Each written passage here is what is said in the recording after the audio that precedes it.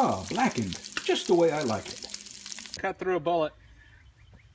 That is a bullet in this tree. How many, just guessing without, you know, without counting, what, how many years ago do you think that? The other day, I couldn't figure it out.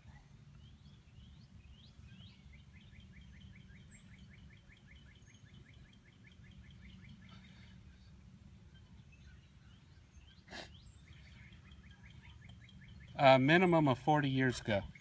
From that bullet to that side, 40 years.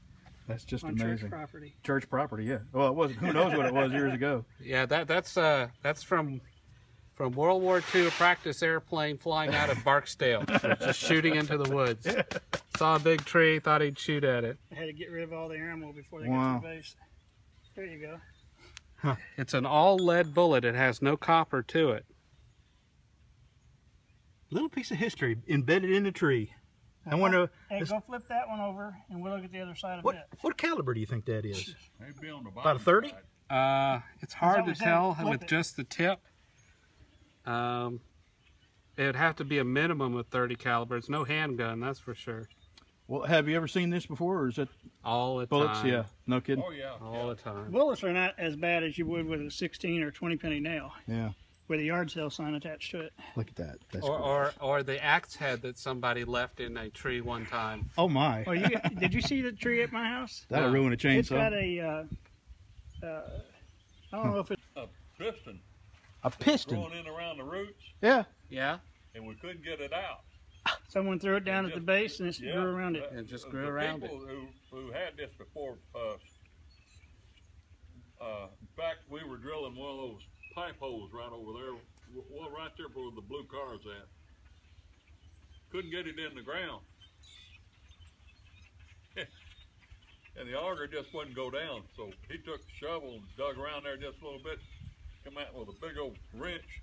Inch and a half inch wrench. Was this farmland? Wrench up there. He still got it. Was this farmland before? But these guys, no, basically whatever they were working on, resident. They'd use whatever tools they had, and then they'd leave them right there. I've got a. Okay, ready? Yep.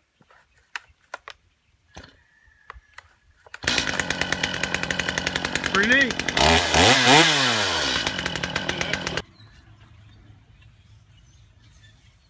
God, what a beautiful animal. Look at them blue eyes. Yeah. Well, you gonna give me a kiss? What? Give me a kiss, man. What is it? Come on, give me a kiss. That's a good fella. You just, the three of them? Right? Yeah, just the three of them. Can't remember right. What you doing? We've taught them, these horses, unlike most, we've taught them. We don't handle them. To cover their eyes. All messed up. Oh, yeah? So you can cover their eyes. And here's another thing a horse will never let you do. Grab them by the ear. Huh. Well, we've trained them to let us do that. This is the baby. They're really docile. Yeah. Yeah. You can go from their nose and run your hand up real fast, and it usually will spook them.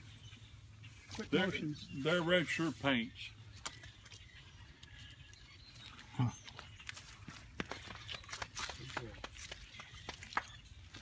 You got a niece over in Italy. Her name is Beatrice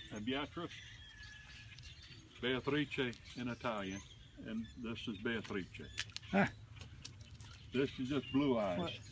Blue eyes, huh? Old blue eyes. A half of blue here and blue on this side. Mm. Oh yeah, wasn't that odd looking, huh? Is that good? Yeah. How's that? Huh. That's okay, baby. That's okay. Yeah. I'd just call her B for short. Yeah. They do like the petting. She's not a bully. She just wants to be loved. Yeah. That one that I had though, she. Well, I'm the guy. I just love petting animals. Fence, I just turned my back. She laid that head right here. Huh. How about a horse selfie? Can I get a horse selfie with you? I